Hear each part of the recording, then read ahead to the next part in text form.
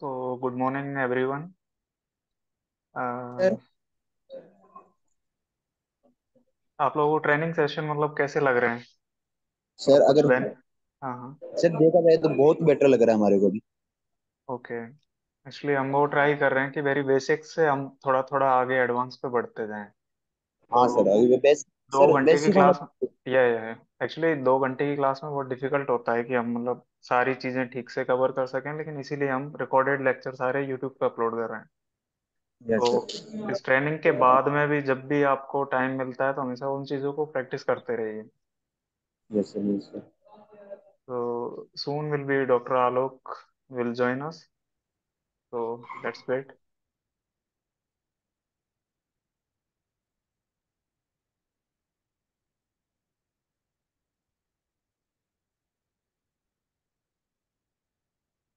थोड़ा पार्टिसिपेंट से भी रिक्वेस्ट है कि आप है ना जो डिस्कशंस होते हैं तो उनमें एक्टिवली पार्टिसिपेट करें। कि जितने भी स्पीकर्स आते हैं आप उनसे इंटरेक्ट कीजिए जब भी उनका सेशन ओवर होता है।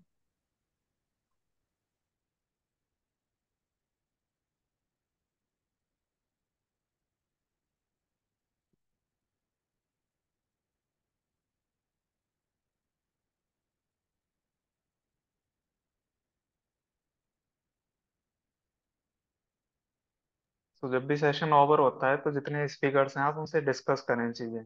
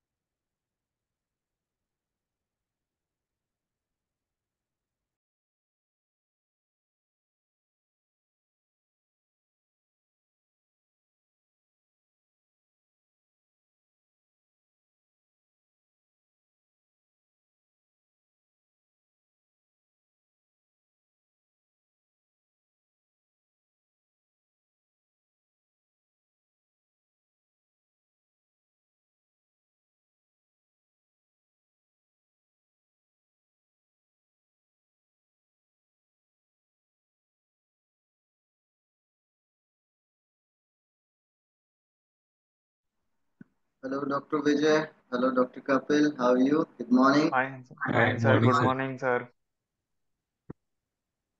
Sorry for the delay. Actually, there was some technical glitch, so I could not okay, join in. No, sir, no you are on no time, sir. No no 11 issue minutes. Sir. Okay. So, should we start or we should wait for some time? Just wait in sir. So again, good morning, all of you. So we are very fortunate to have Dr. Alok Shiv sir with us. And without any further ado, I invite Dr. Alok sir to deliver a lecture. Sir, please. Thank you so much, Dr. Vijay. A very good friend of mine, Dr. Kapil Chaudhary is there. I can see some of the brilliant faces over here.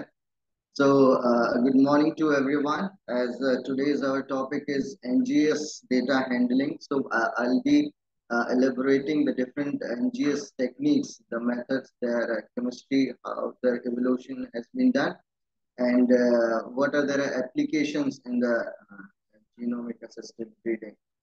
So, I'll be sharing my slides.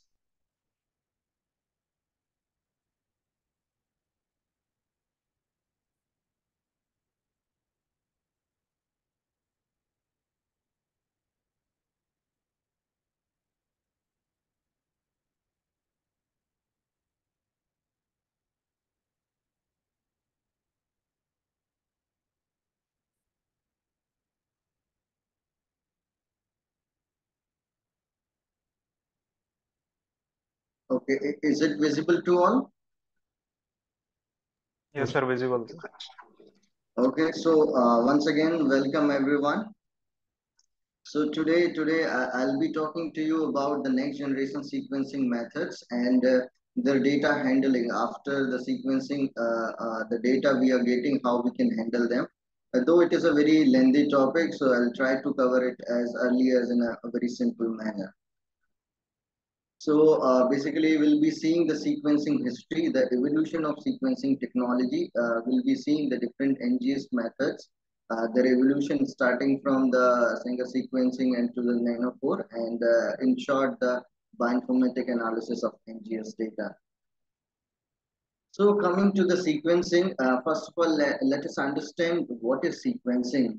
So basically, the sequencing is simply the determination of order of nucleotide in the fragment of DNA. So for example, you have a large chunk of DNA and you want to know what is exact order of ATGC in that. This is called sequencing, to know the exact order. And why this is important? Because if you know the sequence, then only it creates a meaning. You must have studied all the genetic code and all. Okay, if there is a proper genetic code, then only it will code amino acid and then further protein, and which protein which work as an enzyme, and further reaction will take place. And if any stop code will come, then the reaction will stop, and the function of that gene or the protein will stop. That's why it is very important to understand the sequence of the DNA, and based on that, there has multiple application. So this is sequencing. Then what is NGS? Next generation sequencing, because the sequencing has been revolutionized so much from the 1918 when it has been started with the Sanger, Maxim and Gilbert, who has developed the Sanger sequencing.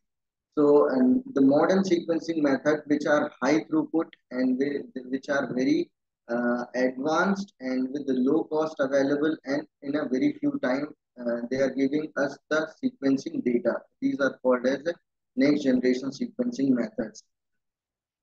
So if you'll see the history of sequencing methods, it has started with the Sanger sequencing method. I believe that most of the person might be knowing about the Sanger sequencing method. So I won't go in detail. So in short, these Sanger sequencing methods utilize the DD-NTPs, that is dideoxynucleotide phosphate. As we know that the deoxy means there is only one H absent in the 3' end. But if there is in 2 end and the 3 end, if there is a no oxygen, it is called as a DD-NTP. So there are 4 tubes, and in each tube there are different, DD-NTPs are added. And so there will be a law when DD-NTPs will be added, there will be no further reaction. If it is or DNTPs, the reaction will continue, because in each tube there is your fragment is there, fragment of DNA is there, and all the nucleotides are there. Your all enzymes are there. So reaction will continue when normal your NTPs will come. When DD-NTPs will come, this reaction will stop. And similarly, in each tube, you'll be having fragments of DNA. And with the help of this electrophoresis, then we are determining the order of the bases. So this is how Sanger sequencing works. Coming to the rate of sequencing over the past 30 years, as I was mentioning, it has started long back in 1918, where we were using the gel-based system.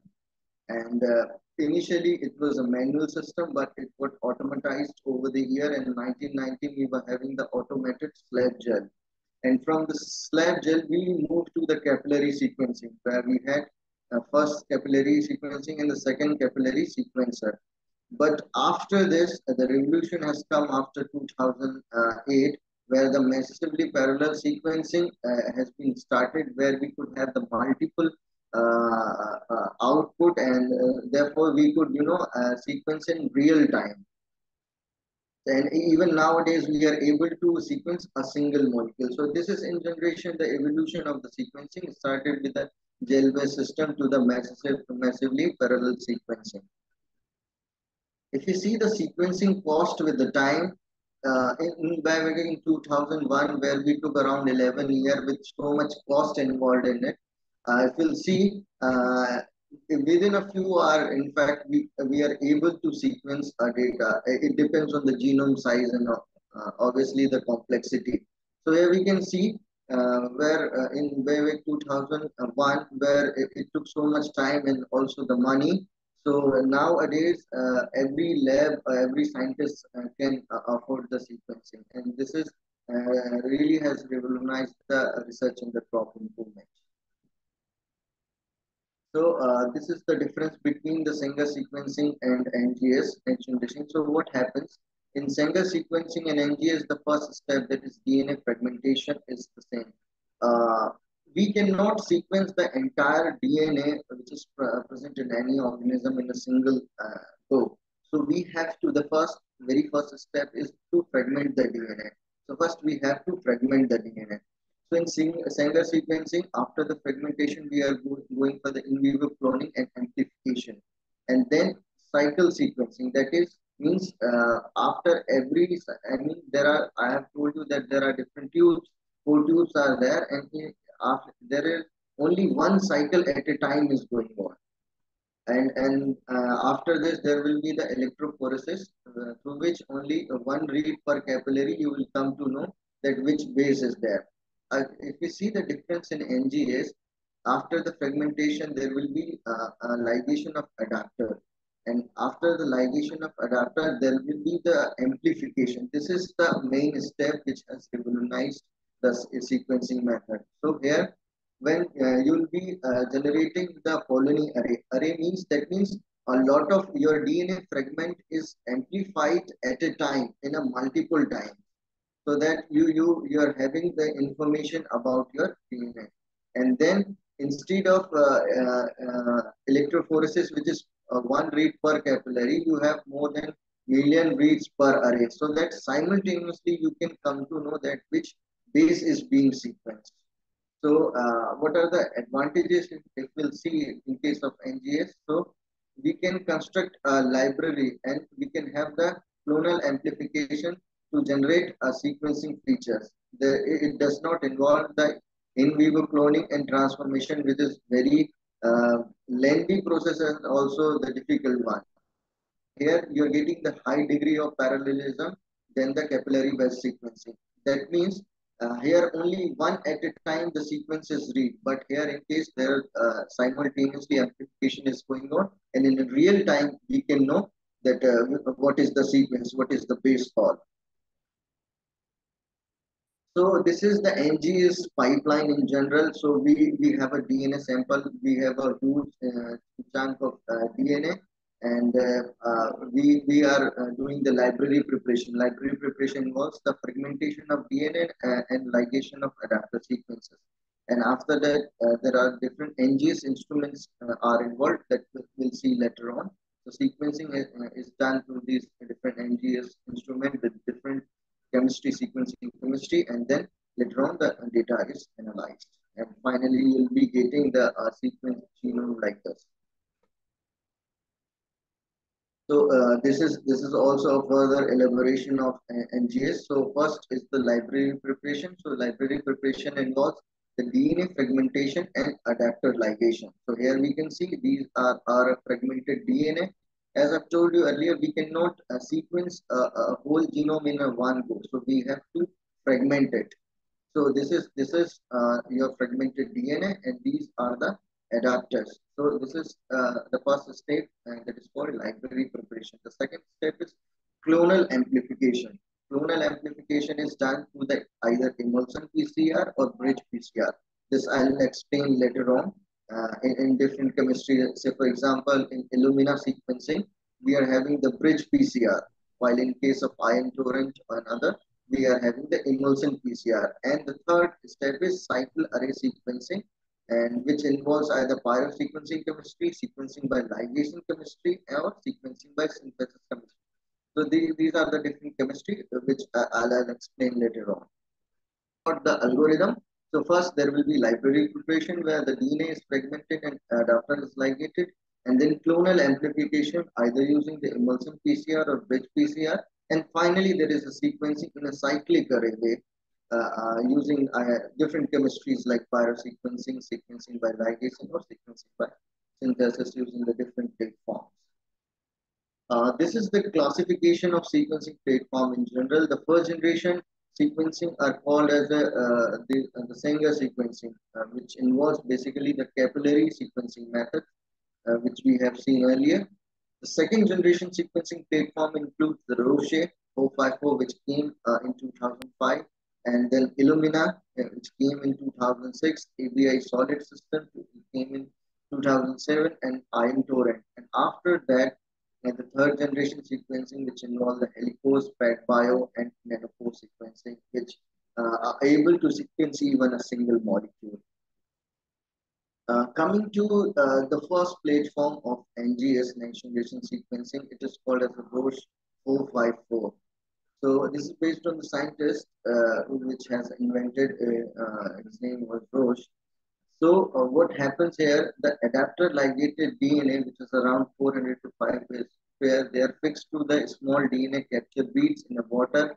So this is basically the emulsion PCR. Or in a emulsion PCR, imagine in a tube, we are having the mixture of oil and water, and in a water droplet you have a bead, like here you can see there is a bead. Okay, and in this bead we have our fragmented DNA, which are ligated with the adapters. You have DNTPs, you have enzymes, you have everything like a PCR, whatever the constituents or the parameters which are required for the PCR, all are available in a water droplet. And this is mainly to maximize the amplification. As there will be a lot of water droplets in a single tube, there will be a multiple simultaneous amplification. So this is the main meaning of emulsion PCR. So there will be amplification, and its chemistry is basically the sequencing by synthesis pyrosequencing. So here what happens? Imagine. So here we can see this is our fragmented DNA, right? And it is ligated with the adapter, and here is your primer. And what happens here? All the four nucleotides A, T, G, C, they are added sequentially. That means one after another, and they are further extending the your DNA fragment. So I'll explain it like, say for example, here adenine is added. So if adenine is added, it will release the PPI, that is pyrophosphate. Okay, we know that after addition of any nucleotide, there is a release of pyrophosphate. So when this pyrophosphate is released, this enzyme APS, this APS enzyme is adenosine phosphosulfate. This converts the PPI into ATP, and this ATP in the ATP, the enzyme sulfurase, with the help of this ATP, this convert the luciferase into oxyluciferin, which eventually gives you the light signal. So when, say for example, adenine is added, and if thymine is there in your next template, then only the PPI will release and there is a signal. That means we will come to know if adenine is added, that means in the next site, that is in your strand, that is thymine. Okay, if thymine is there, then only PPI will release, and then PPI will be converted into the ATP with the help of APS, and then this ATP, utilizing this ATP sulfurase, will convert this luciferase into oxyluciferin, and this oxyluciferin will give you the light signal. So this is the pyrosequencing chemistry, which is also called as sequencing by synthesis. So is there any doubt in this, Roche 54? Okay, otherwise we will take the doubts at the end of the session. So this is the pyrosequencing chemistry. I hope everyone has understood, or if any doubt we can discuss later on. So it also, like one of the point is the signal strength is proportion to the number of nucleotides. Say for example, there is a repetition of T T T T T. Then if so many A has been added, then the signal strength would be something different. If only A is added, only signal strength would be the lighter side. If more A has been added, then the signal strength would be more. So this is the another sequencing platform, ABI Solid, which is by the applied biosystem, and the procedure is same, like DNA preparation, DNA fragmentation, then the library will be prepared, the adapter will be ligated, chip will be prepared, then sequencing will be done, and the raw analysis, data analysis will be done. So here what happens happens the same by ligation. It basically utilizes the DNA ligase enzyme, which is very much sensitive to the mismatch pair. So here we can see that there is a ligase enzyme which added this dibase probe. Dibase means there are only two nucleotides here. You can say here there are only two nucleotides. That's why this is called as dibase, and this is probe by because it is fluorescently labeled. So what happens here?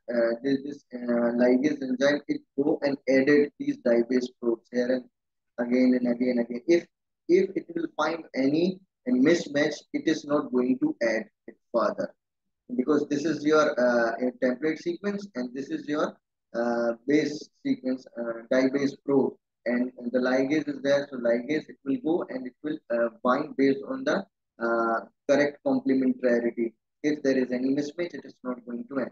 So here we can see that starting from the zero, each base is confirmed twice. Here this is two, this is so this is based on the color of the dye. We can come to know that which base has been added with what. So this is the same. Now, the very important one is the Illumina. In most of the sequencing platform nowadays, or everyone is nowadays is using the Illumina. It is the most used one nowadays, and this is mainly because of the high throughput as well as the cost. Cost particularly, the cost is very reasonable in case of the Illumina as well as its result. So the steps are same: library preparation, check, sequencing, and data analysis. So what happens here? There is a formation of bridge. So this is called as a flow cell, and in this flow cell, your DNA fragmented DNA along with the adapters are there here. So here your adapters are there, and based on the complementarity here, and one side your primer is there. Here both sides the adapter is there, and when it found the complementarity over the another adapters, it will go and form the bridge, and after this there will be denaturation. It will denature and then nature and then amplification will be done, and again amplification will be done, and next it will go on adding the another bit. It will make the another bit. So simply this is mainly for the amplification.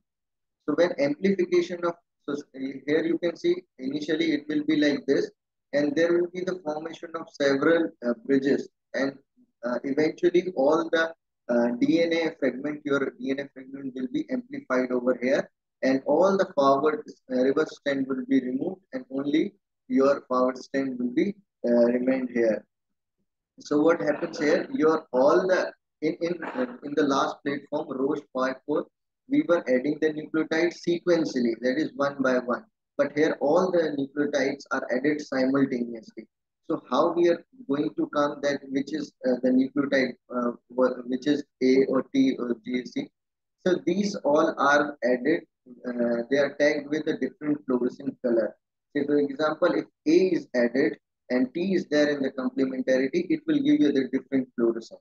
If G is there and C is added, then it will give you the different fluorescent color. So based on this simultaneously the amplification will go on, and after amplification all reverse strand will be removed and only forward strand will be there.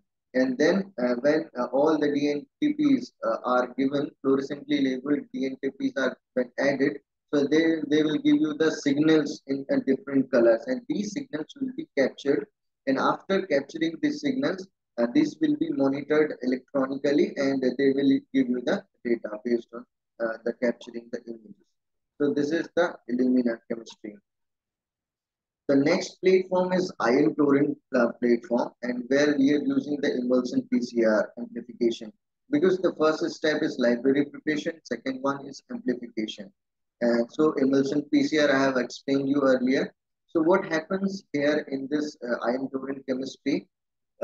This is basically utilizing a chip, a semiconductor chip, where all the four nucleotide added sequentially. So what happens? You know that when any nucleotide is added based on the complementarity, it releases the hydrogen ion, right? When there is a release in hydrogen ion, it changes in the pH of the microvalve. Here you can see this is the microvalve. Okay, and these are your amplified DNA. When any nucleotide is added here, this added nucleotide will release the hydrogen ion. When hydrogen ion will release here, there will be change in the pH.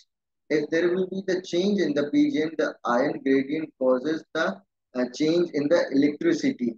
Okay, and this ion gradient change, this will be measured by the voltmeter. Okay, say for example, your template is there. In your template, the next nucleotide is A.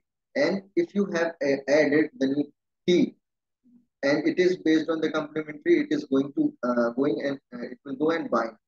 It will go and bind, it will release H plus ion, and there will be change in the pH, and this will be measured by the voltmeter. If there is some wrong nucleotide and there is no complementarity, so it is not going to release the H plus ion, so there will be no change, and nothing will come reflect into the voltmeter. So this is how this ion torrent chemistry is work. So basically, based on the because here we are not adding all the nucleotides simultaneously. Okay, we are adding the sequence link. So one is added, so we'll come to know wherever this adenine will find its complementarity, any nucleotide. So there will be change, and this will be reflected into the voltmeter. And similarly, here also the signal strength is proportional to the number of nucleotide added. Say for example, there is a repeat is there. Say for example, TTTT is there, and a lot of TNTPs are added. Then obviously there will be a release of more of H plus, and it will cause more change in the ion gradient, and therefore this will reflect it into the voltmeter. So in between, before also there are some platforms like SMRT, single molecule real-time sequencing, but all they are not of much application, and they hasn't been they haven't been much utilized in for the crop improvement and others. So I'll be coming ultimately to the nanopore DNA sequencing methods, which is the most advanced system in case of NGS sequencing method.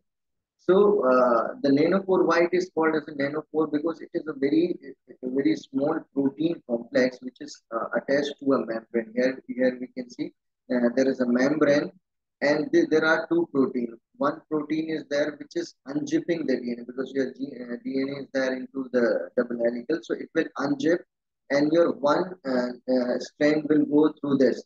And the second protein, this creates the pore in the membrane where through which your DNA will pass. Okay, so what happens here? So the concept or the chemistry is that because there is an ion flow from one side of the membrane to the another side of the membrane. Okay, simply just imagine there is a flow of ion from this side to this side. When adenine is there in this protein complex, so the rate of flow of ion from one side to another side is different when adenine is there. When guanine is there, the flow is different. When cytosine is added, the flow is different, and similarly, the purpose is or the meaning is all the four nucleotide causes the change flow of ion from one side to another side to a different level, and this change in the flow will create a difference in the current. It's like in a last system also, when H plus ion from one side to another side, if it will generate, then there will be change in the current, and this change in the current will be measured like this. So for example, if the change in the current, the change in the flow is different. So for example, here you can say T. For T, there is a change in different. This is the change. For G, there is a little change, and for A, there is a different change. So similarly, when adenine will come, it will the flow of ion from one side to the another side would be different. For G, it is different, and C and T, and similarly it will be different. So this is the chemistry of nanopore DNA sequencing. This is a very small size machine as compared to the conventional sequencing platform. They are so big, but this is a very short. I mean, we can keep it in a table. So this is the most advanced system nanopore sequencing method. If we'll see the comparison of all NGS platform. So, as I was talking, the cost is the major factor in case of the sequencing because if the cost is less, then only we can go because we have a very complex polyploid genome also. So in general, we can find the cost is low in case of single sequencing, but generally, if we have to sequence a very short stature of DNA, then only we are going for the single sequencing. Otherwise, for high throughput sequencing, generally we are going for the Illumina because there are certain reasons. Because the cost is comparatively low as but API solid and iron torrent they are also okay and helicose and peg bio, the cost is very much higher.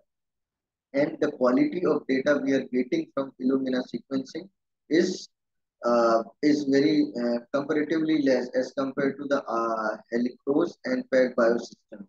That's why we are going generally for the Illumina platform. So this is the pipeline that after sequencing the data, how we are doing the bioinformatic analysis of NGS data. So after after this sequencing, these your sequence is called as a read, and these reads because these reads has been read by your sequencing platform, and after that there will be the quality check and pre-processing of the data. Quality check means whether the calling has been done proper, whether the sequencing has been done proper or not, and there are different quality check parameter for this. Say for example, they will check the Q30 value, they will check for the GC percentage, they will check for whether the is there any error percentage or not. So these are some of the quality checks, and after that, there will be pre-processing of the data, which involves removal of adapter sequences. Remember, when we were sequencing the data in library preparation stage, after the fragmentation of data, we were adding the adapter. Okay, so we have to remove those as adapter sequence is very common. So there are some platforms like some tools like Trimomatic and other. With the help of those tools, we can remove the adapter sequences. So after this, the file will be converted into the FastQ file. This is the same file, but it is along with your quality data. Okay, and after this, we'll have the assembly and alignment. So assembly is like as I've mentioned earlier, because we have large stretch of DNA and we have fragmented it, and now we have to align it because we want a continuous stretch, like from one end to the another end. What is the sequence of ATGC? So we have to align it in a proper way so that it should give a proper meaning. So and we'll also see the assembly. Assembly means that we have to assemble all the fragmented DNA. Aligning means there are two types of alignment. Otherwise, one is reference based alignment and de novo alignment. We'll see. So after this, it will be converted into the same file and using the same tool. It will be so these are the different name of the file and which have different features. Okay. Once you start to analyze your data, you will come to know. So finally, your data will be stored in the form of PCF variant calling format, a variant calling form, where you will come to know that after multiple alignment, your reads are annotating with which and lastly, it will be stored into the GFF, and with the help of IGV tool, here you can see that which base are there and in which base is there are different signal intensity. So this is in general the pipeline how after the sequencing we can see visualize actually the sequencing data. So I was talking about the alignment and assembly. So alignment, there are two types of alignment here, reference based, So these are the reads. Reads means your sequenced DNA. So here, if you have the reference genome, say for example in wheat, rice, and most of the properties available reference genome, so we can align them with your reference genome. Then only we'll have any meaningful information that this is the sequence which belongs to the, because say for example if you'll take any any DNA fragment, if you'll sequence, it is not going to give you any information, simply ATGC. But if you'll align it to the some reference genome of any crop or any individual organism, then only it is going to give you the information. And assembly, de novo assembly, where you don't have the reference genome, there we are going for the de novo assembly. De novo means it is novel because we don't have the reference genome. And there are, if you see the de novo assembly, it is done using the paired and the met pair library. So, what is the difference between paired and a made pair library? So, in pair and library, the gap is comparatively higher in case of the made pair library, and it is generally recommended. Uh, so, your reads are there. When your reads are resolved, it becomes the context, and after the context, this further, I'll give you the, it will give you the complex will be the scaffold, and scaffold further are categorized into the chromosome. So this is how it goes. So these are the different bioinformatics tools for NGS data analysis. For alignment, we are using these tools, alignment and variant detection, MQ. These are the different tools for assembly, base caller, and variant detection.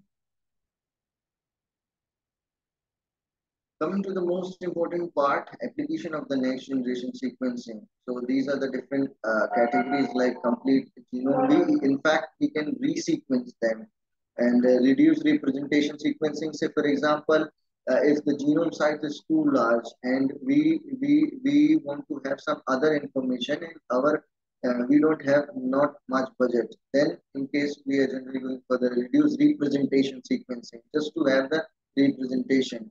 So this is important. This has an application in large scale polymorphism discovery. Similarly, like we can go for genomic resequencing, paired and resequencing, metagenomic sequencing. Like if we want to discover the infectious and commercial flora, we can go for the transcriptome to know the gene expression and splicing variation. Small RNA sequencing, if you go for microRNA, which are very important player nowadays. And if you want to know the epigenetic variation, then also you have a chip sequencing, bisulfate sequencing, and also the molecular barcoding and nucleosome positioning. So these are the different applications of the next generation sequencing, and which is further going to be strengthened in due course of time. So this figures explains the role of NGS in genomic assisted breeding. So say for example, you have a genetic resources, you have diverse germplasm panel, you have RELs, you have RELs, you have magic population, NAM population, you have mutants or training population. So with the help of NGS, we can genotype, and with the help of phenomics tool, we can phenotype them. And with that, we can use, then further we can use GWAS, we can use biparental QTL mapping, association mapping, tailing, genome-wide association studies. And these information will be utilized in marker-assisted breeding or genomic-assisted breeding value will be calculated, and with the help of this, will identify those marker which are identified through the MAS will be utilized in marker selection, or genomic estimated breeding value will be utilized for the genomic selection. And further, we can identify those genotypes which are having the high breeding value, and those genotype will be used for the crossing. So here the role comes of NGS. I mean, before this NGS, we were just doing through the PCR and other methods, but nowadays we can come to know each the sequence of any genotype in a very short period of time in a very low cost. So it has really revolutionized the genomic assisted breeding. So future thrust, if we'll see, there is a need to develop NGS platform which combines the accuracy of Sanger method and high throughput of advanced platform. Though Sanger sequencing method is low throughput, but its accuracy is very high. Because in high throughput platform, there are more chances of error as compared to Sanger sequencing. So it is required that we can club the accuracy of Sanger method and high throughputness of advanced platform. New library preparation method and bioinformatic tools to be developed with reduced cost. Obviously, because in library preparation also a lot of chemicals and other things are required, so there is need to reduce the cost, and there is a need of massive reorganization of the way. Okay, so obviously this is all for us that we need to get trained in NGS platform, how this NGS platform is really working and how to handle the data, because mostly we are doing the things conventionally by phenotypic characterization. If we could combine the NGS data with this, so it will really help us to gain the genetic gain. So thank you so much. I would like to end my presentation with the very famous quote of Dobzhansky: "Nothing makes sense in biology except in the light of evolution." Everything happening in biology, it is related with the evolution. We have to connect it with. Thank you. Thank you very much. If any doubt or anything is there, you're Yes. welcome.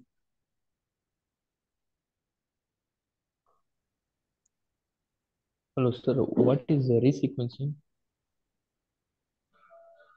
Is there any difference between sequencing and resequencing, sir? Speak Sorry, loud. is there anyone saying something? So resequencing, you said about resequencing. Sir, he asking for resequencing, sir. Okay, okay. So resequencing is basically when you have a already before this those which has been already sequenced, and if you want to have the information from those data in another context, like if just a minute, share this slide. See, here you can see the targeted genome resequencing. When we are going for the resequencing, we are not going for the whole genome. We are just targeting the only very small stretch of DNA, and this is basically for the targeted polymorphism and mutation discovery. So this is resequencing is generally used for the targeted polymorphism discovery and mutation discovery.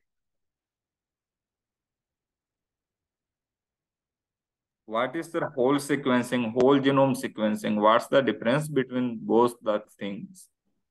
Whole genome sequencing. Yes, sir. Whole genome sequencing, that means you're sequencing your entire genome. Say, for example, in case of human genome, so all the chromosome, all whole DNA will be fragmented, and all the information starting from the first chromosome to the last chromosome, the whole genome will be sequenced. But if you have information, say for example, you have find some important gene on your chromosome number, I mean 7 of the wheat. Okay, so if you want to pinpoint or you have want to information about that particular chromosome, that reason only, then you go for that particular reasons sequencing, resequence, targeted genome resequencing. So every time we are not going. So in whole genome sequencing, generally we are going when there is no information available. Okay, this is the first time we are doing in any crop. Then only we are going for the full genome. Okay, sir. Thank you, sir. Thank you. Comment section, one participant asked, sir, which sequencing method is cost effective as well as with high accuracy percentage? Vijay, your voice is not audible enough. Actually, one participant has asked that, sir, which sequencing method is cost effective as well as with high accuracy percentage? Which method is cost effective as well as? Yeah, and high accuracy. Okay, so in general, I mean, what I have seen, this is Illumina. Illumina is the most sequencing method, which is cost effective as well as the accurate one. Though in case, I mean, in case of Illumina, the cost is little bit higher, but scientists are preferring the quality. So in case of Illumina, the quality data is good. I mean, the data is the quality one data. That's why people are going for it, and it is on a just a little bit higher side.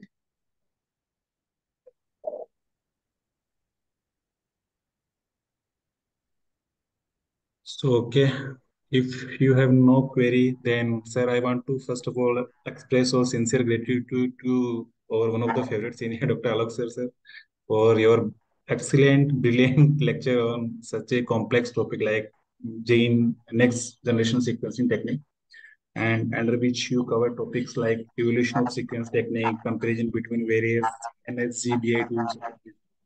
So thank you, sir, for sharing your expertise and motivating each participant to explore into wonders of genetic research. So, and we are fortunate to have you today, sir. Thank you, sir. Thank you so much, Kapil. Thank you so much, Dr. Vijay, for this opportunity. I mean, it was nice interacting to you. I mean, in Thanks. future also, if any such activities are there, I think I'll be there. I'll be there. Thank you so Definitely. much, Rajiv. Okay. Uh, So sir, next, actually, Sir, sir, one more question. What's about mute map role? इसका sir brief, sir, please one more insight on mute map techniques. Mute map. Yes, sir. Yeah, mute map is there for the discovery of mutation. So here also it involves the sequencing. So this is basically for the identification of mutation. And I mean, if you see, there are different methods of discovery of mutation, and this is the advanced one. You'll find the mute map plus, mute map gap. So these are the different variations you'll find. they are the mainly uh, variant of bulk segregant analysis.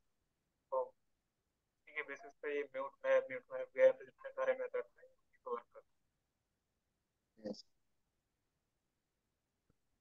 तो Abhijit हैं क्या अभी? Abhijit I think yes, Yeah. ये ना? So okay, sir. Thank you, sir. Alok, sir. Okay. Thank you. आप join रखना चाहते हैं तो join रखिए, sir. Okay. I'll stop sharing. Okay, stop, sir. Okay, thank you, sir.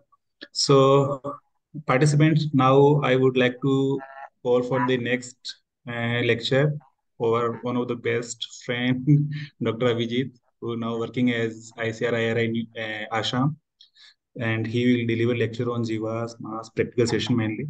And so, Abhijith, platform is yours. You can start. Yeah. Thank you, Kapil. I will share. Can you enable me to share the screen?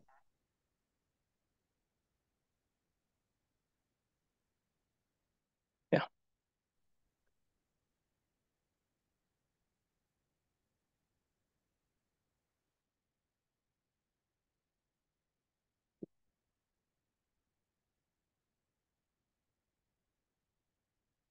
My hope my screen is visible, right? Yes, visible. Yeah. Okay. So thank you, Kapil and Vijay. Hi, friends. Good afternoon to everyone. So in coming, in 1 hour or so, I will be talking about genome-wide association studies in crop breeding and what is the premises of Jivas and why we have to go for Jivas and what is the advantage of Jivas over biparental mapping. And then we'll be briefly talking about haplotype breeding. And then a few, we demonstrate how we do Jivas and how we process the data and how we go for the Jivas. So I would welcome you all. And okay, why we have to map a trait? For a breeder's perspective, it's very important to map the trait, right? The first and important criteria, first and important aspect is to understand the genetic basis of the trait. So genetic basis of the trait, it tells about, the mode of inheritance of the trait, whether it's polygenic or oligogenic, and mode of gene action. And it is very essential to exploit the trait and also to manipulate the particular genomic region for enhancement of the trait. Now, it also will help the precision at which the breeders do breeding. So, your utilization of finding mapping the trait of interest and mapping the molecular markers associated with the trait will enable, we can screen the traits, multiple traits over differing environments without any interference from the environmental effects. And also this will accelerate the breeding program. The breeder can enable phenotyping the thousands of individuals at one go. Also, it is not just one trait is important for releasing or developing a superior variety. It is a combination of multiple superior elite traits. So mapping the trait will easily enable, or it easily will help the breeder to stock the different traits into a superior variety. Now, mapping the trait, there are basically there are two types of approaches to map a trait. Sorry.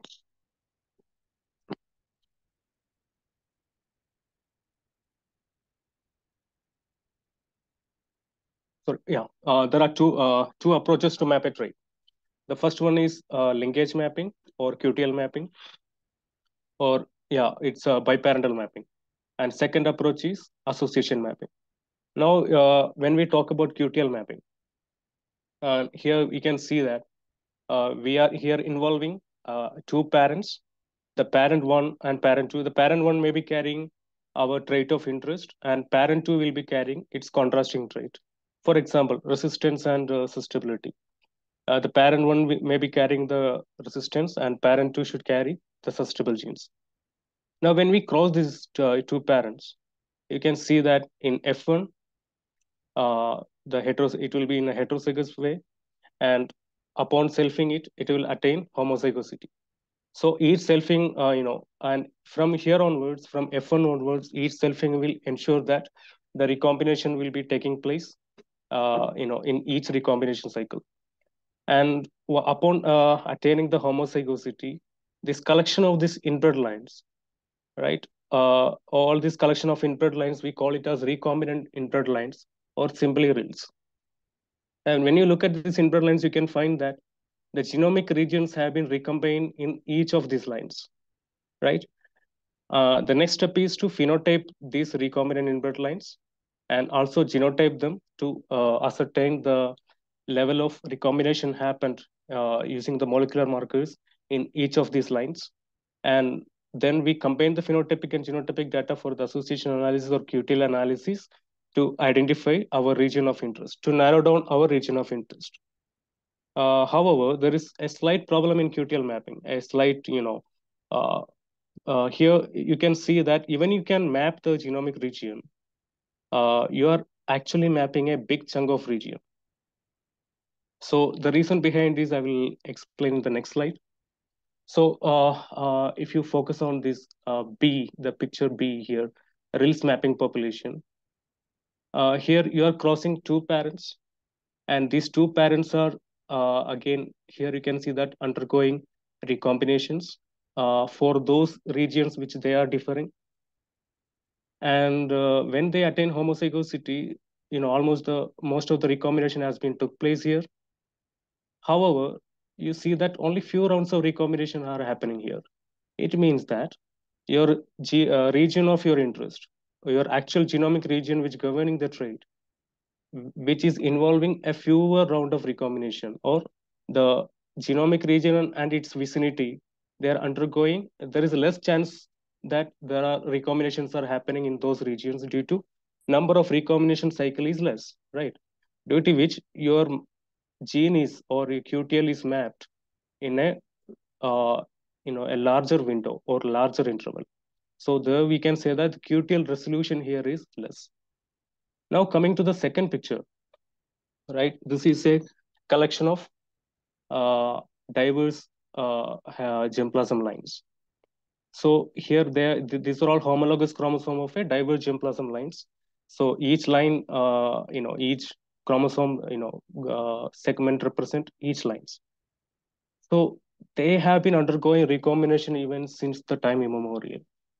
And each part, if you if you check in a as a population as such, every individual must have been undergone some recombination at some point of some part of the chromosome. So if you take any part of the chromosome, you can find that there is considerable amount of recombination at members of this population. So due to which you can map your genomic region in at sub-centimorgan level. Or other words, we can say that here you can map the genomic region at high resolution. Now, coming to the genome-wide association studies, the major advantage here is you don't need to develop a mapping population at all. Here, the mapping population, the diverse germplasm itself, you can use it as a mapping population. And also, this is much more helpful in case of annuals, perennials, vegetatively propagating crops.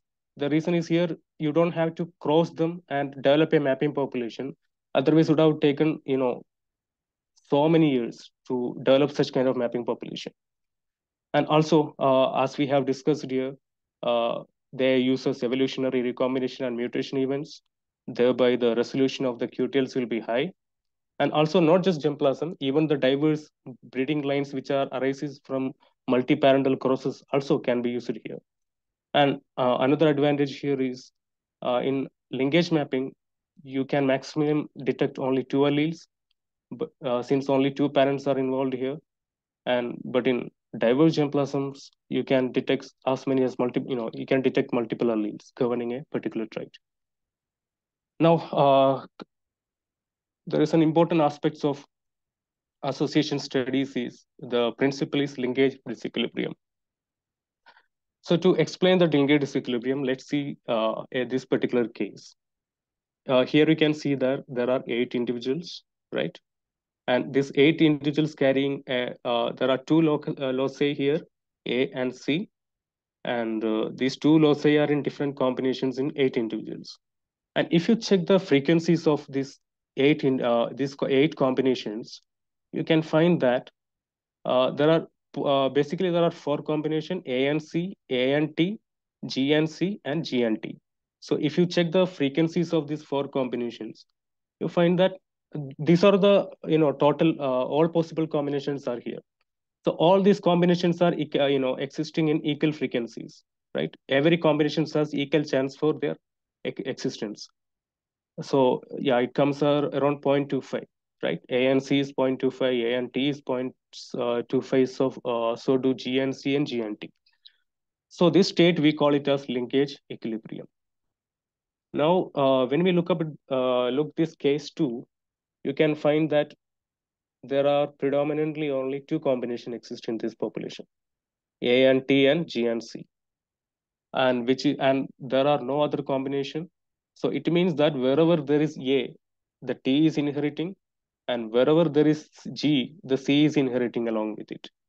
So it means that this is violating the law, this is violating the law linkage equilibrium. So do we call it as linkage disequilibrium. And in other words, linkage disequilibrium is the non-random association between 2 loci or 2 markers in a randomating population. Now, how we can use it in an association mapping? Suppose you have phenotyped these 8 individuals and identified, you have striken an association between this green seed coat color and yellow seed coat color.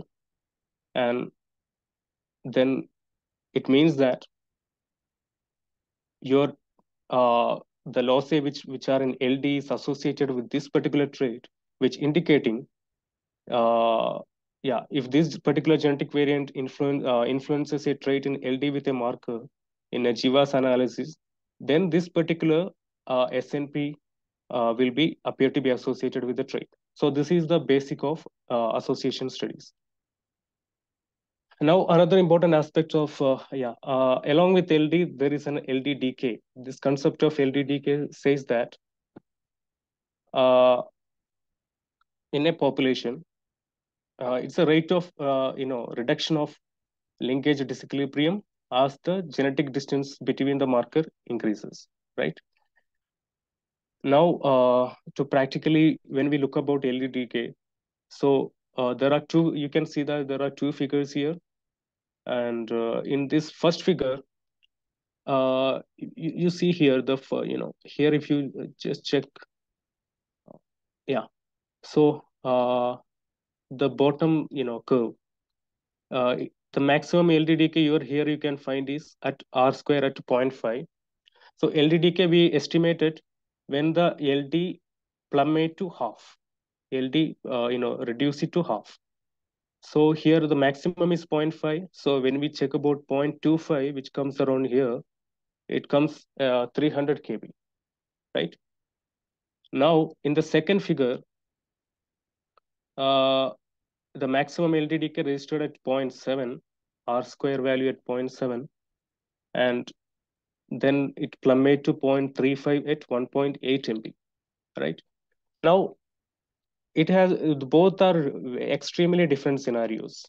Now if I explain this, the first figure, at 300 kb your LD is decaying to half. It means that there is a chance for recombination at every 300. Okay, in other words, a 300 kb chunk of genetic material, or 300 kb chunk of chromosome portion is moving as a single LD block. Or else we can say that here the LD block size we can calculate as 300 kb. Here it is 1.8 MB. And how it is possible? Both are in rice, and they, even though they're showing different LD. The reason is number of recombination event happened in this population is too high, and this is a germplasm population, and this is a multiparental population. So here number of recombination event has been happened so high that the LD block size has reduced into 300 kb. However, this population has been created very recently, and the number of recombination event is possibly 5 or 6 happen here. So due to which the LD block size is 1.8 MB. So it tells a lot about the population. Now the significance here, why we need to estimate this in Jivas is, for example, if you identified a significant market rate association, and you want to once you identify a significant market rate association and identified a significant SNP, then you want to check whether this SNP has associated with any non-candidate genomic region or not. So for that, here you need to search within this 300 kb vicinity.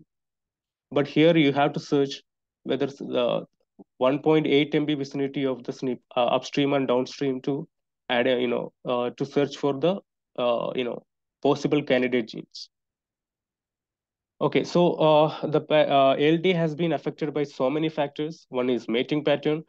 Conventionally speaking, in self-pollinated crops are experiencing much less LD decay compared to cross-pollinated crops. Since they are heterozygous, there are more number of recombination events will happen, so LD decay will be faster there. And recombination rate, as you have higher recombination rate, your LD will be lesser. And population history, which we have discussed about, the populations which we have undergone less number of recombination cycle will have higher LD block size, and and another aspect is selection. Selection, there are one terminology called epistatic selection. Epistatic selection indicating that, if, for example, there are two loci, okay, one of the loci is both of the loci are controlling the trait, but even if you select for loci A, you will be indirectly selecting for loci B, because they will be inheriting together, since the expression of trait is dependent upon both the loci. So it's called epistatic selection. So this will increase the LD between loci A and B, even if they are located in a different chromosomes.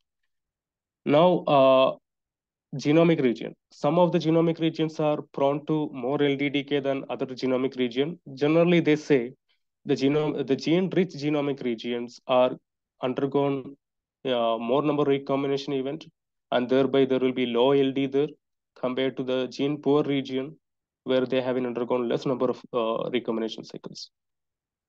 Now, when we talk about a general outline of Jivas, we have already talked about the population, kind of population we can use in Jivas. And also phenotypic data is very important to get a reliable, for if your trait is agromorphological trait, you need to evaluate your trait in multiple environment over multiple years, multiple seasons, multiple locations. That will give you much robust, reliable data. And markers here, since your population, the number of markers to be used in Jivas depends upon the population. Generally, we recommend there should be high density marker panel should be used for to construct the genotypic data. And also, if your population is the LD decay is high, that is means that LD block size is less. It means that you need to use much more number of markers.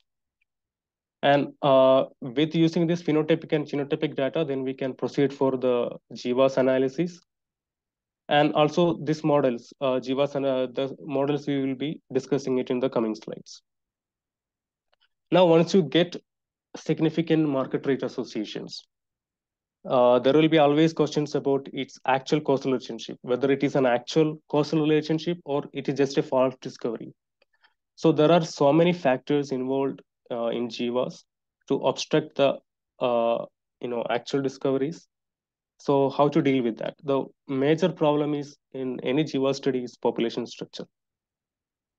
So population structure is basically a homogeneous subpopulation existing within a population. So due to its genetic relatedness. So suppose if you have a population of 100 individuals, if your population is genetically divided into 30, and 40 individuals. So that kind of scenario is called that. It means that there is a population structure existing in your population, right?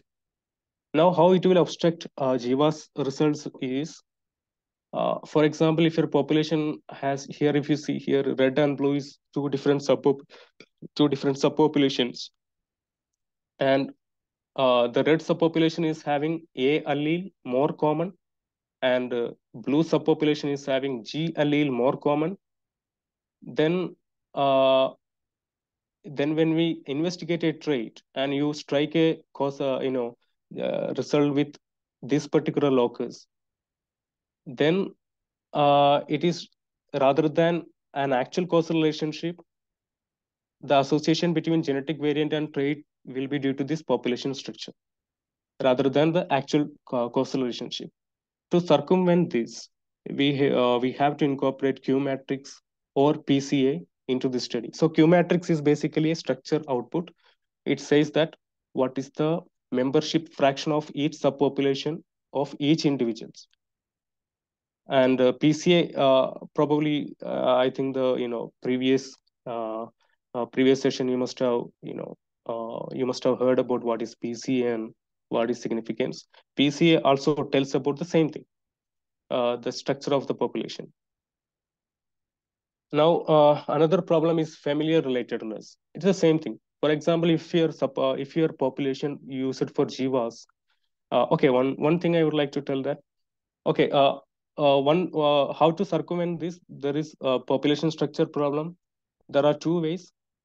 For example, if your population is large enough, we advise to do GWAS in each subpopulation separately, then combine the result. And another way is use appropriate model which account this population structure. Thereby, you can get actual discovery and reduce these false discoveries. Yeah. So coming to familial relatedness, again the problem is same. If your particular genetic variant is more common in a family, and that family has a high incidence of a particular trait. For example, your population is having a 3-4 families, and one of the family is having A allele more, and that family is somehow registered to have more resistance, disease resistant. Then this association between genetic variant and disease resistant may be due to that familial relatedness rather than the actual causal relationship. So here we have to calculate the kinship matrix. So kinship matrix will tell that each individual how they're related using statistical data. So if we incorporate kinship matrix into the model, we can deal with this familiar relatedness. Okay, another problem is multiple testing, because each GWAS involves large number of markers. We know that anywhere between 30,000 to 50,000 markers if you use. It means that each time you are conducting 30,000 to 50,000 tests. So more number of tests are conducted, the greater the likelihood of finding a significant association by just chance alone. It could be just a chance. So how to correct this? There are several corrections are available: Born-Ferroni correction, fault discovery rate correction, and another one is Benjamini-Hochenberg correction. So among these, Born-Ferroni correction is more stringent. Yeah, we'll be discussing about these two. Now, again, technical error also can lead to false discoveries, genotyping error, phenotyping error. So the breeder should know about, how to minimize the phenotyping error, conduct the experiments in multiple locations or multiple environments, get a robust data, choose the appropriate experimental design, which can account the error variance. So all this can reduce if you take proper care. This is an error which you can easily rectify. Now talking about statistical models in Jivas, I would briefly outline, even though I'm not a bioinformatician, in a breeder's perspective, I would like to explain a little bit of the statistical models. There are basically two models in the beginning. The first one was general linear model. So general linear model, it assumes that uh, it considers population structure. It takes care, accounts the population structure into the model, but not kinship, right? And it assumes that marker and trait relationship is linear and additive. And so it cannot encounter the confounding factors which obstruct this jivas. And another one is mixed linear model. And mixed linear model, it is basically a mixed model analysis. It takes both, it takes account for both fixed effects and random effects. And yeah, it consider both population structure and kinship as cofactors into account, to reduce the false discoveries. And these two models are single locus models. And single locus model means these models are these models consider that it basically test association between a single marker and a trait. However, multiple loci models, they test association between multiple markers and a trait simultaneously. And multiple loci models, several models are available, have been developed recently, ML, MM, farm CPU, Blink. So uh, accordingly, the models with higher statistical and computing efficiency, if you say, uh, the higher one is Blink, then come farm CPU, then comes ML, MM. So Blink is, since its computing efficiency is good, it is good for doing GWAS in a large data sets. And yeah, so once you get the market rate association, there are two figures you should be very carefully looking for. One is this is your first one is your QQ plot. This is your Manhattan plot. Now, the Manhattan plot, you can see a black line. This black line is Bonferroni correction. Bonferroni correction we can easily calculate. It is 0.05 divided by number of markers and minus logarithm of that. For example, in this case, it will be around 5.8 something. So, so the markers, these are all the probabilities basically. So the markers which qualify this particular above, this threshold, you can consider them as, significant market rate associations. Now, yeah, observing, checking the QQ plot is very important. This is a very ideal QQ plot, which you can see here, where can you see this red line? And your probability distribution is exactly along this red line, right? And then there is a deviation. These are all your market rate association, significant association. Suppose if your QQ plot is deviating very early from very deviating, away from this expected probability distribution, then there is something wrong with your analysis. Probably, there is a problem with the structure or familiar relatedness, or you have to recheck your phenotypic and genotypic data. Right. Now, once you identify your putative, once you identify, your market rate association, next step is, since you are using SNPs, you will be knowing its physical locations. So using the physical location, there are, for example, in case of rice, maize, I think almost all the crops genome browsers are available. You can search for a putative candidate genes which are located in the vicinity of these particular, genomic regions. And how to search? For example, if you have identified at, a particular, for example, you identified 25 MP something you identified a gene, identified a marker trait association, then you can, in case of rice, if you did a LDTK analysis and you found that it's a 250 kb is your LD block size, then 2.25 MB plus 250 kb, 25 MB minus 250 kb. In this interval, you can search for a gene of interest. Probably you'll be finding it. And okay, once you get your GWAS result, it's very important to validate the GWAS result. There are several ways to validate the GWAS result, and you can go for statistical validation where you can compare result. There are different GWAS methods, models we have given. You can redo the analysis in each models, and the result which you are consistently getting, the marker trait associations, you can pick up consistently. Those marker trait associations you can validate it in the statistically that way, or else you should biologically validate it.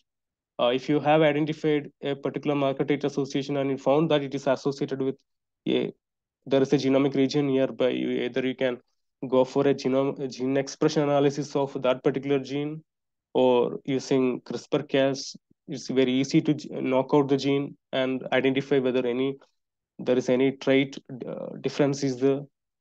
And okay, another one is replication studies. Once you identify a particular marker, you can screen with those markers in a independent population to identify its whether the marker is really associated with the trait or not.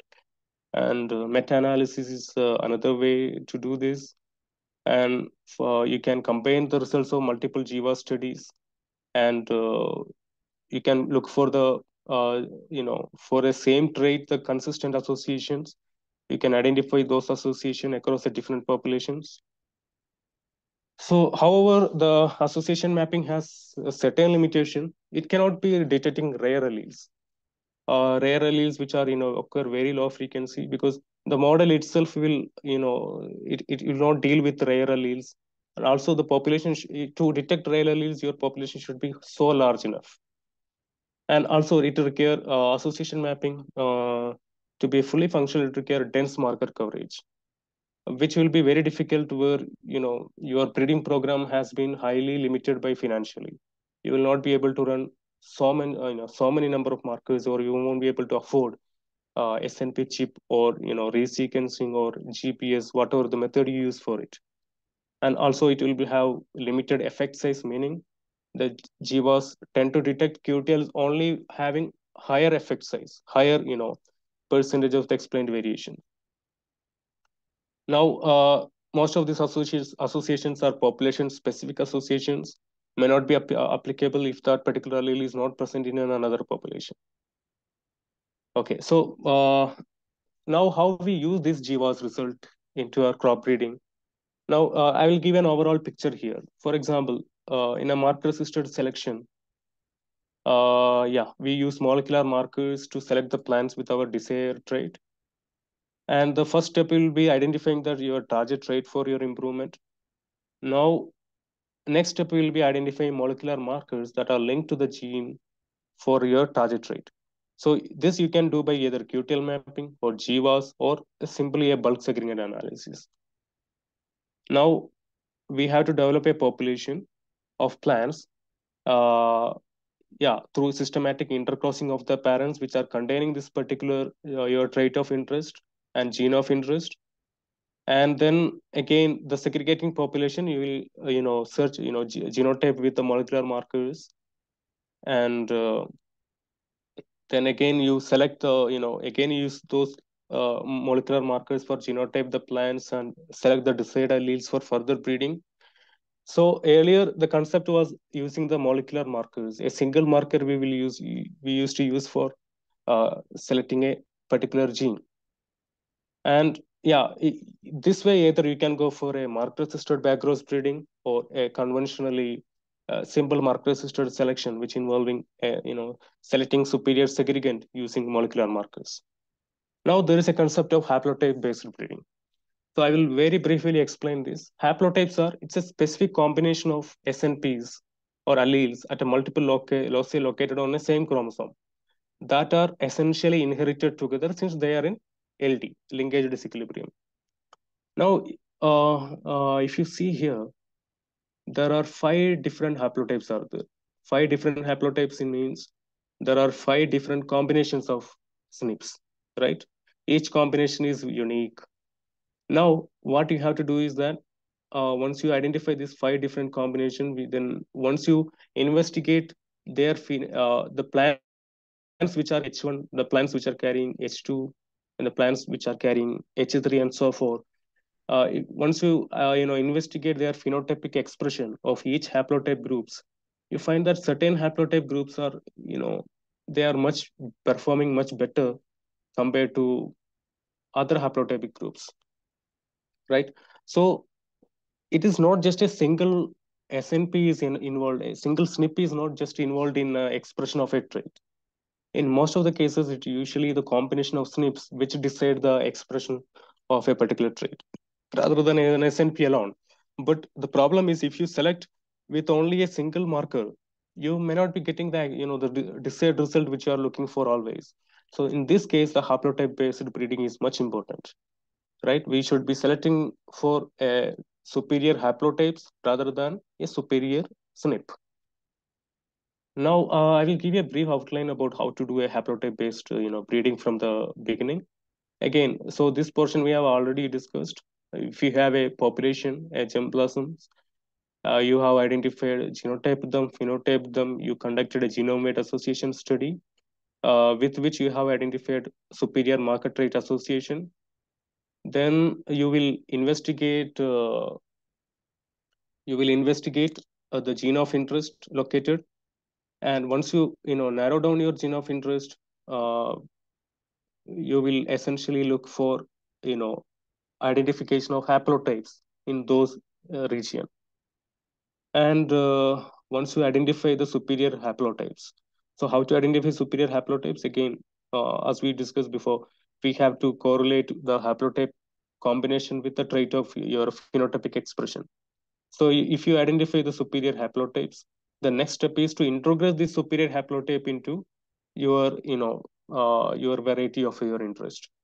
So this is it can be done through a normal haplotype based uh, a normal forward breeding program, and this haplotype integration will give you a superior variety. So this one I have explained in case of a stress tolerance, how to enhance the stress tolerance using haplotype based breeding. It can be applicable in any trait of your interest. All you have to do is identify a superior haplotypes and its timely integration, right? So here next we will uh, see very briefly about how to do a GWAS analysis. And okay, first of all, I will introduce you to the data. Uh, so one moment, please.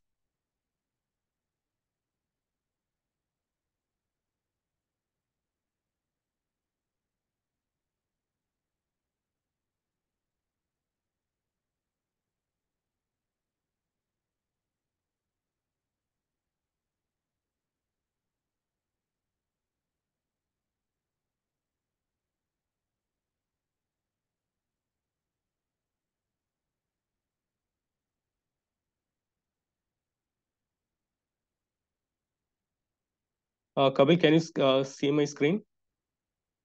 Yes, Abhijit. Yeah. Okay. Yeah.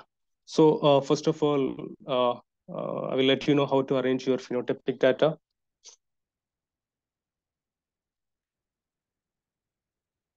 Right. The files are visible, right? Excel sheet. Yes. Yes. Yeah. So your data will be arranged in this way. It's very simple way of arranging. It's very simple format. Your genotypes will be arranged in the first columns, and subsequently in each column you will be your trait of interest. You can load your trait of interest in each columns. So here I am considering days to 50% flowering. So my own data, this one, and in a different 4 locations. And this is about the this is about our phenotypic file. Now this is the genotypic file. Okay, so if you see this is called HapMap format, right? So HapMap format is yeah, all your the first column will be your marker data, right? Then the alleles.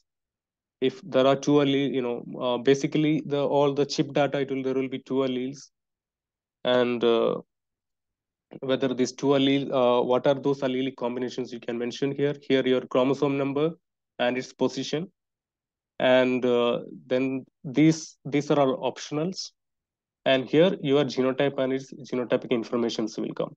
So you have to make sure that it should be in the same order. The order with genotype here is, it is same as the order with genotype are presented here, right? In the same order it should be there. And yeah, and you have to save it as a HapMap file. Then so when you get a genotypic data, so essentially you have to curate it first. So hopefully everybody will have Tassel with you. So Tassel is very handy software for curation of genotypic data.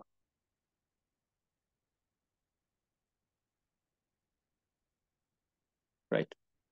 So you have to load your genotypic data, open, and yeah.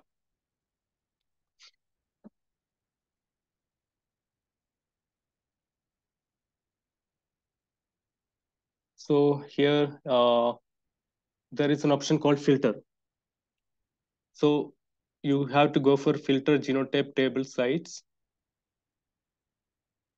Right.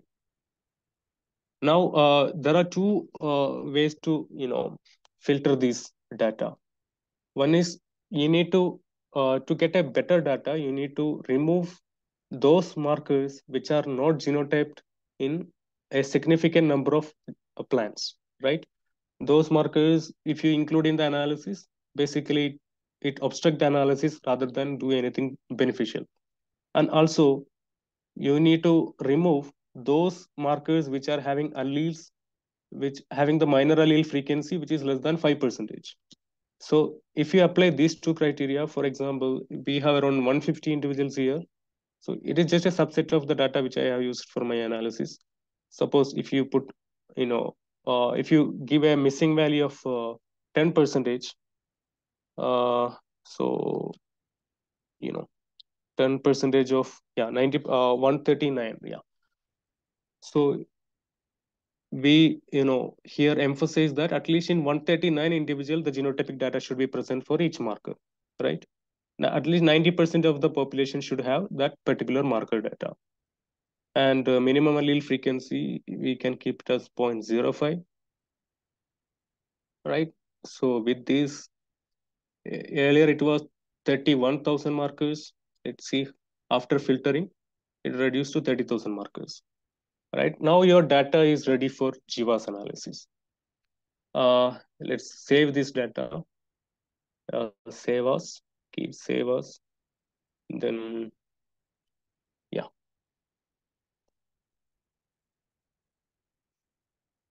You can save it as a HapMap deployed file, and simply you can save it. Now, once you save the data, yeah, you will have, right. So in the training manual, I have shared those scripts. You don't have to by heart any of the scripts. And it's already available in the GAPIT documents. You can search for GAPIT. GAPIT is the software with which we are going to do this analysis. GAPIT is a freely available R package, and it's very efficient doing GWAS and very popular too. Or in the if you just go through the training the manual of the GAPIT, you will get almost all these codes, right? Yeah, so the first step is let's make set the working directory. Probably I hope that most of you will have some understanding about R. And yeah, so we will the directory with which carries our files. Let's make it as our working directory. Now, these are all, dependencies or the packages which are essentially to run this GWAS analysis. So we run these packages, right? Yeah, and then we fetch the source code from the Gapit site.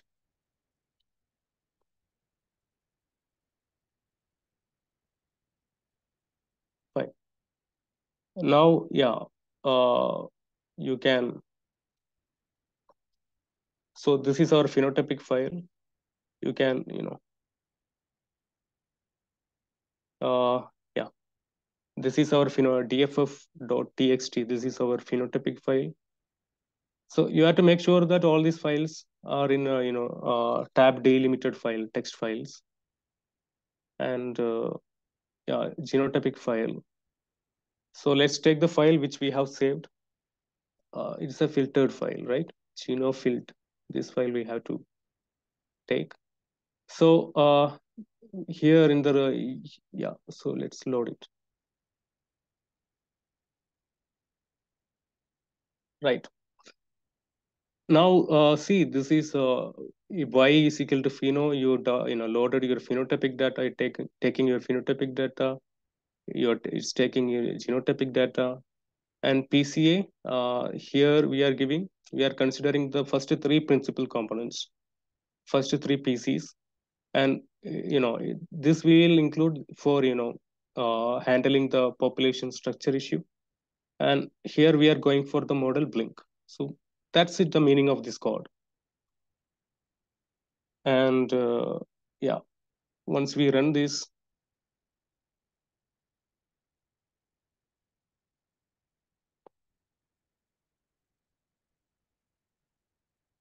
so there are multiple packages are available. Another one package is RMVP.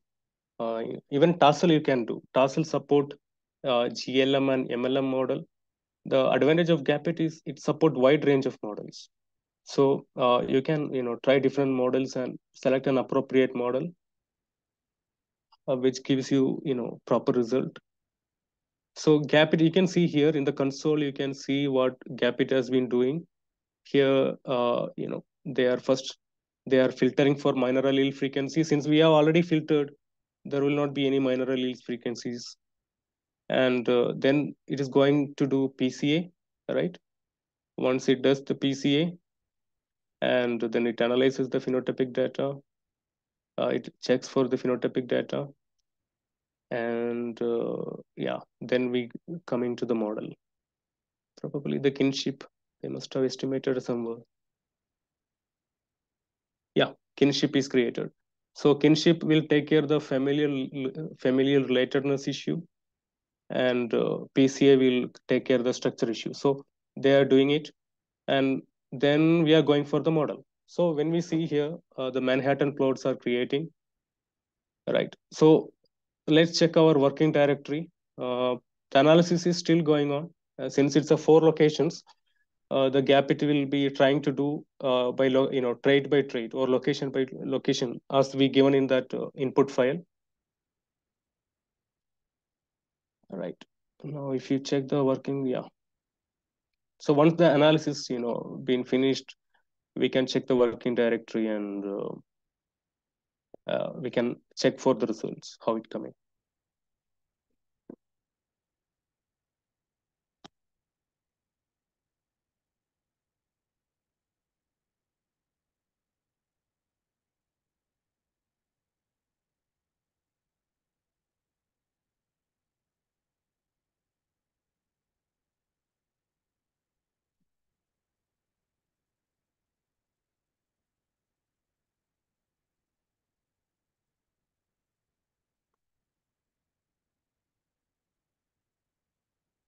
Right. I think we can check the working directory now. Okay, so these are the result. So here these four are these are the result. Here we are getting the result of location 1, location 2, location 3. So let's open the Manhattan plot of location 1. Yeah.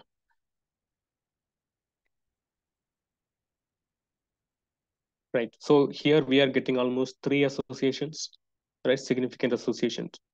So in the location 1, we are getting an association at chromosome number 3 and 6 and 12. So this line is the Bonferroni cutoff, right? We can easily calculate the Bonferroni cutoff even manually also. And the cutoff, actually, this is very stringent cutoff. Okay, so in the cases where you are not getting sufficiently high p-values, enough p-values, so you can relax the cutoff. You can relax up to 3, 4. Depends on the population, depends on the markers you are using. So the Bonferroni cutoff, yeah, if you are using more number of markers, then obviously the cutoff will be higher, right? As per the equation, 0.05 divided by number of markers. So it's a minus logarithm is the cutoff. So if you increase number of markers, it means that your the stringent number, this value will be higher. The minus log based on p-value will be higher. Right. So this is for location 1, and similarly you will find uh, different locations, and it's for different location or different traits you will find the individual Manhattan plots for each traits. Now if you see the result file for each, this is for location 1. Now if you arrange the p-values from the lowest to highest, the lowest one will having, yeah, you see this is your SNP. This is your SNP which is having highest probability, meaning this is your SNP which is having highest statistical significance to be called as the market rate association for this particular location. And this is it's a chromosome, a number, and it's a position, and it's a p-value, right? And it's effect of those particular SNP. And yeah, so what we have to do is like we can just check right, other files also which give gap-it outputs. So the chromosomes, so this is a chromosome wise output file. So each chromosome, it shows the association chromosome wise. The first one, the first figure which we were seeing was entire chromosomes, entire the 12 chromosomes in the 12 chromosomes were they have depicted in a single figure here. In each figure, it's each chromosome, right? And the one which is here located in which is showing in red is the significant association. So these are all chromosome files. So another file type is circular Manhattan plots. The outer layer is showing the SNP density. So each chromosome, what is the density, which markers are present. You can see here that so the white portion means it is okay. This is the end of this. So more greener means more the red color, the higher the density of SNPs are present. Now if you see this the star shaped ones, these are all significant association. So in one figure, every location, everything is showing in one figure, nothing else. It's just again a Manhattan plots, which is multiple Manhattan plots. They just merged into a circular form. That's it. Okay. Now again, if you check, so this is percentage of the explained variation. So the first location we have identified three market rate association. So it's a phenotypic variance they have. So the first chromosome number 3 is having the highest phenotypic variance. This particular SNP, market rate association, or we call it as QTNs, quantitative trait nucleotides. Like in QTL mapping, we call it as quantitative trait loci. Here we call it as quantitative trait nucleotide. So, or simply market rate association. So it is showing 23% market rate association, which is fairly good. And yeah. what else? Then yeah, it also gave the QQ plots, right? If you see the QQ plots, again, it's very important. QQ plots. See the QQ plots. If you see this, this is again an ideal QQ plot where the observed probability is exactly following the expected probability and then deviating to significant associations. Okay, then yeah, it gives again PCA. You can see the PCA distributions, although it's not so very clear way of depiction, but still we'll get an idea.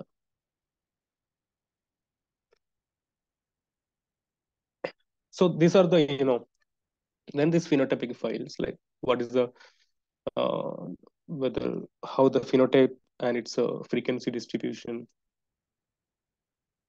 Okay, so these are all the what you say the major, yeah. So these are all the results which we are getting from Jivas.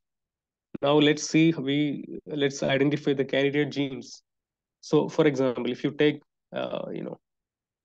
if you take this particular so we are location one, we are getting a significant marker traits association at sixth chromosome. So what we have to do is we have to open a genome browser. So genome browser, RAPDB is it is Rice Annotation Project Database, RAPDB. So it's very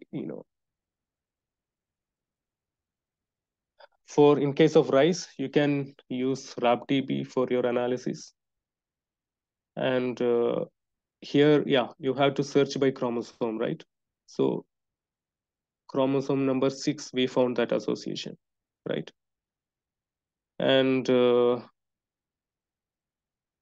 okay, so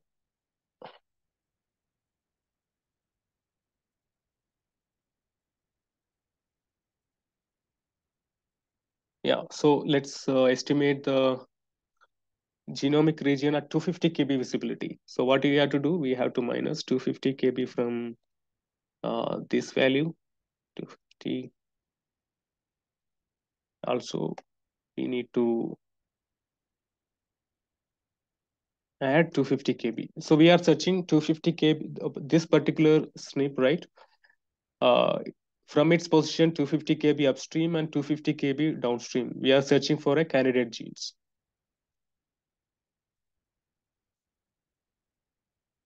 Right.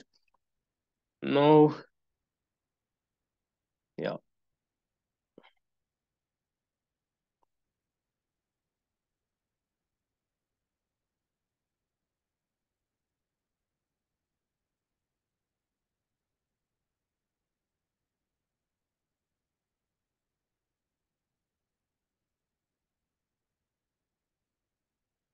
Right. So it means that 20 from yeah to 26 2.6 MP to 3.1 MP region we are scanning. So it is separated by 2 dots, right? Now if we search, we are going to get all the putative genes present in that particular genomic region. So we are getting this trait is days to 50% flowering. It's a flowering trait. So we will be looking for the genes which are controlling this flowering genes, flowering, days to 50% flowering. So if you look, right,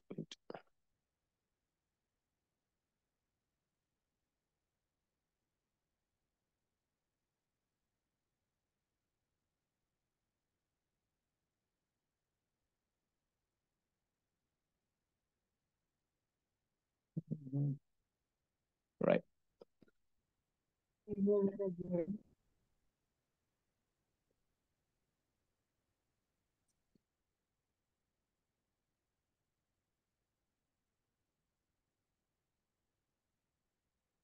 So we are getting the genes which are regulating grain size, plant height, and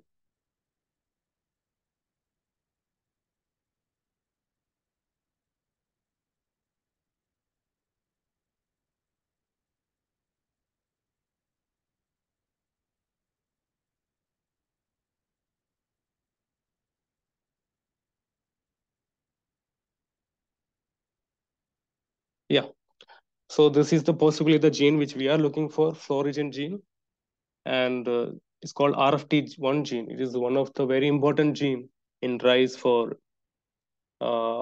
controlling the it's one of the very important gene for controlling the long day flowering promotion in rice. So due to this gene, the significant association which is showing due to this particular gene, right? So if you check about the gene, it is flowering long day promotion. And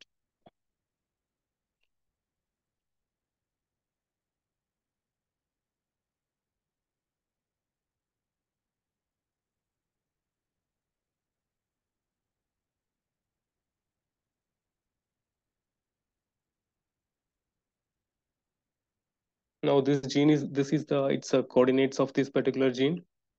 If you check the coordinate here, let's see how closely they are located.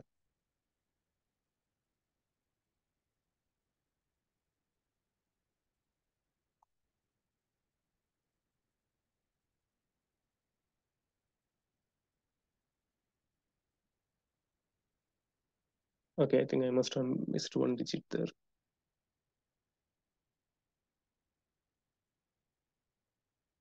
Okay.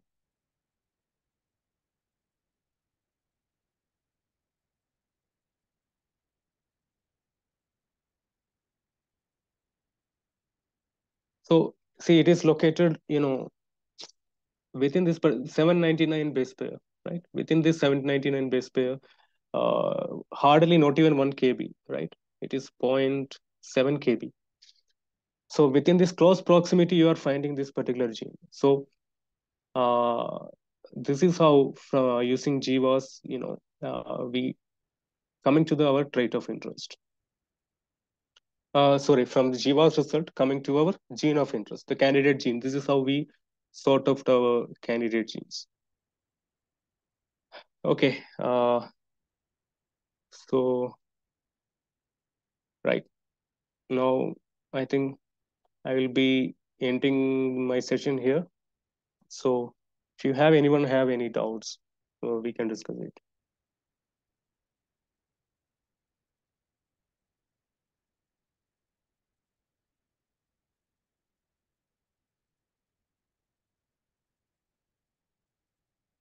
Don't have Good any evening, doubt, please ask. Vikas Singh. no problem. Hi, sir. This Hi. is Vikas from CSS Semester, sir. Actually, my concern is that Yeah. when I updated my R Studio, then I'm facing the problem of installing and activating the package of Gupit. So, do you have any ideas on that? How can I activate the package when we just updated the R Studio? See, Gapit, there are two ways. Either are you using Gapit as a standalone package, or you are, getting source code from the site. And which No, way you are using it? I'm using the package. Gapit as a standalone package. Just Yes, yes, like yes, yes. you just load Gapit. That's it, right? Yes. Library Gapit. So I think one thing I could advise you that use the code which I have shared with you. Probably it will be working. Okay, thank you, sir. Yeah. And So any updation happens in the Gapit, I think the first yes, it sir. happens through that source code. I will show it. Good afternoon, sir. Myself, Radhisham Kumar from CAU Imphal. Sir, Yeah. I have one question. How do we decide which haplotype is superior? Yeah, sure.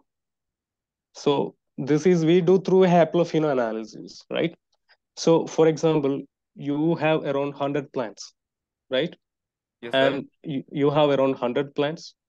In that, you did your haplotype analysis. You found that there are you genotyped your population, and you found that for that particular gene, there are around 4 haplotypic alleles are there. Okay. So 20 plants, and 30 plants, 20, 20, 20, and 30 plants. Now what you do, you take the mean of all those plants which carrying specific haplotype allele, right?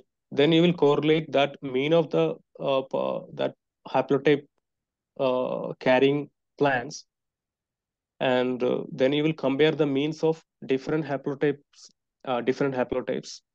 So you will get an idea about which haplotypes carrying which haplotypes imparts higher mean. So you can pick that particular haplotype as your superior haplotypes. And sir, in earlier slides, you saw like historical recombination events. Yeah. Sir, please again you want to see explain that? this. Yeah, sure. Yes, sir. Yeah, sure. Probably you are referring to this slide. Yes, sir. Yes, sir. In Yeah. C, diverse germplasm. Right. So diverse germplasm means they have been, we use these germplasm land races. They have been cultivating since without any crossing. So in case of rice, I would tell you, there is no crossing. It's just selfing continuously over generation by generations. So it means that it is accumulating. If you compare side by side each germplasm, this is germplasm 1, germplasm 2, these are a homologous chromosomal segment of same homologous chromosomal segment of different germplasms, different lines. Okay. And when we compare all these homologous segment, you find that they're all recombined. Yeah, they're all recombined in different combinations. So it means that at every point there are certain level of recombination at maybe not everywhere. Every lines may carry a recombinational event compared to each other, but some of the lines may carry it, right? So every point there is certain level of recombination event is happening. Yeah, so certain level of recombination event is happening. It means that your region, your gene of interest and its vicinity, there is more number probability that there are more number of recombinants are available in your population. So that what will due to which you can really narrow the window of your searching for your QTLs, right? So basically, every both of this analysis, it track the recombinants and the pattern of recombinants and it's a phenotypic data. And here we look for the LD pattern, so that we compare this pattern and strike the association. So if more number of recombination events are available, it means that a window of searching for your gene of interest will be very narrow. So that's why we say that QTL resolution is so high in germplasm lines. Sir, one more question. Thank you, sir, for that. Like in next some slides, you saw like some markers associated with that chromosomes which have higher log value as compared to mean. Which I am sure. Again, come again, please. Sir, in log value, when we see like some markers show association with chromosomes, like we have more mean value. तो how we decide like this log value से ऊपर वाला जो markers हैं वो अपने trade के साथ एसोसिएट है sir. Yeah, you are referring to this, how we decide this. Like this, how do we decide? In some slides you say like 5, in some slide you say like 10. So no, okay. It is not that I decide. There is a statistical method to decide it. So that's called one commonly used criteria is Bonferroni correction, which I have here written, right? So how to calculate it? So here 0.05 divided by number of markers. I can calculate right away. Okay, sir. Okay, if you want to see that calculator, take a scientific calculator. Then if we have 31,000 markers, 0.05 divided by 31,000, it comes around, this value, right? Now, log of this value is 5.79, right? Minus log of this value will be coming 5.79. So approximately here around 5.79, there will be a line. Can you see that? Yes, sir. Yes, sir. So so this is how we calculate that criteria on threshold above which the markers strike significance. Thank you, sir. Yes, sir. I have another question. Could you please help me? Yeah, please go ahead. As you talked about the meta-GWAS analysis. Okay. So generally, we for meta-Q-tech analysis, we have published nearly 4 papers for meta-Q-tech analysis, where we Okay. used biomarker as a software.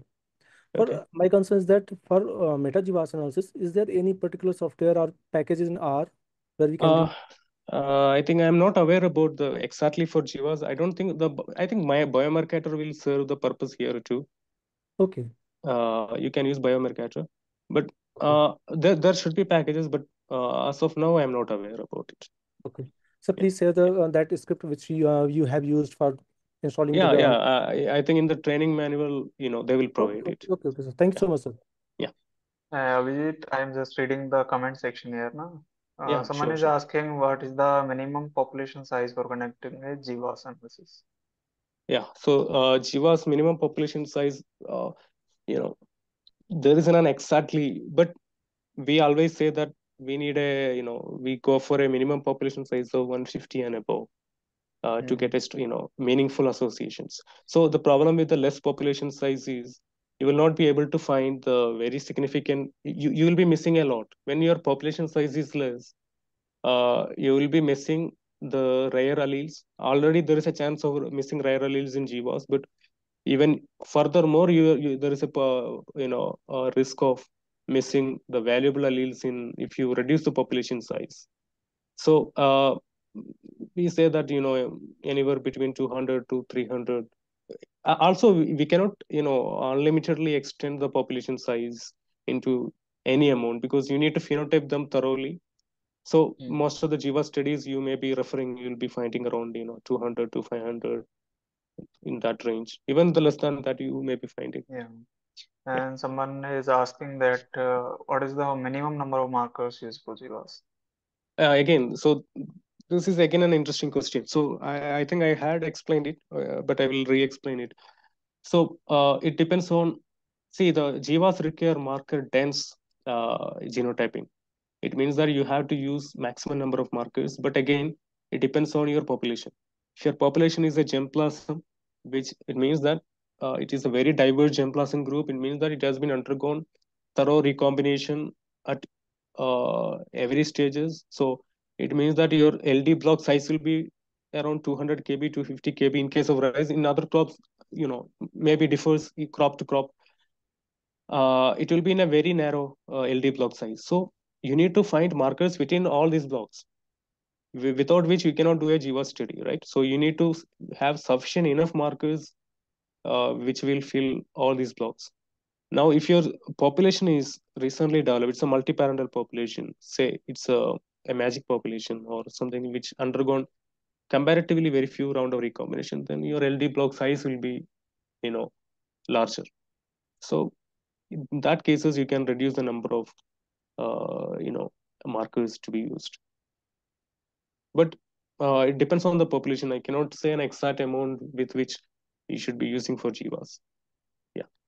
Okay. Sir, one more And question, like when we go for tussle analysis, how many numbers of markers is significant for that, sir? For Sorry. association mapping tussle के लिए See, minimum mark. Tassel, there is no difference between association analysis using Tassel or Capit. Both of them are using the same models. There is no, Tassel usually use two model, GLM and MLM, and it available in Capit also.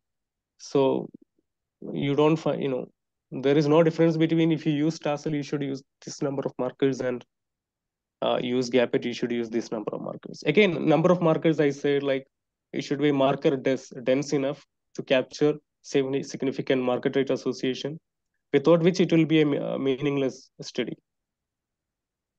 Okay, sir. Thank you. Right. so thank you, Dr. Abhijit, for this wonderful lecture and explaining GWAS. And definitely this will help to our participants.